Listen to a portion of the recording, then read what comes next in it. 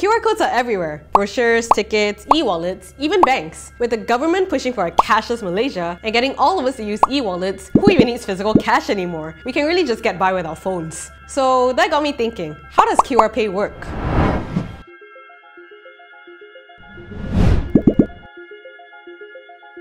QR code stands for Quick Response Codes.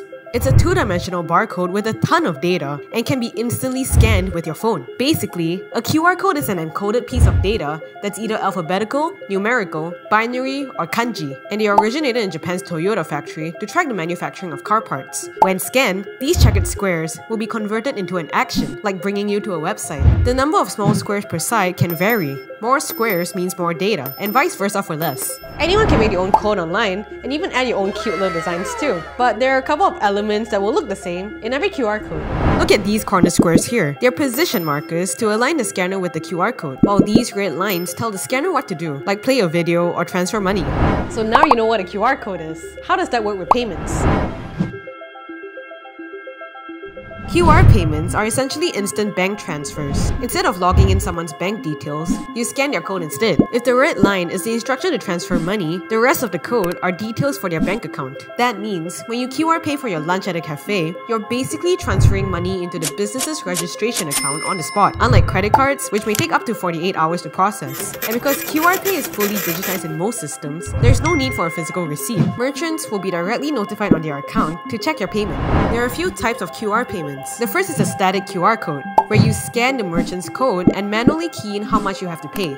Next is the dynamic QR code, where merchants set the amount you have to pay, giving them more control. The other is a temporary QR. So temporary QR, that means actually they have the system, the so-called POS system, when they key in the amount and print out the receipt. After that, they can scan their QR. Then after 1 minute or maybe after 30 seconds, this QR cannot use anymore. You'll then confirm the transaction on your phone and your Happy Meal is paid for without ever having to touch your wallet. So, who is even regulating all these QR codes we're scanning and paying with? Well, the main manager of it is Bank Negara's Payments Network Malaysia, or PayNet, which basically oversees all QR Pay transactions so that it's secure, including banks and e-wallets. Banks must also be a part of SWIFT, the Society for Worldwide Interbank Financial Telecommunication. SWIFT actually is controlled by Bank Negara as well. All the banks have to join as a member compulsory. This was enforced in 2017, so that QR Pay is protected from cyber attacks. That means QR Pay is safe, right? Well, yes they are. But the problem in QR codes is that no human can actually read it, and it's impossible to spot if a code is malicious. In 2018, about 55 million ringgit was stolen in Guangdong, China, where QR Pay is common. Scammers were sticking their own codes over businesses' original ones to steal data or hack bank accounts. So be sure you review all the bank details on screen and verify who you're actually paying to, because even though the transaction itself is safe, you still need to check on the credibility. Don't forget to like our Facebook page and subscribe to our YouTube channel. Also leave us a comment down below if there are any topics you'd like us to take a look into.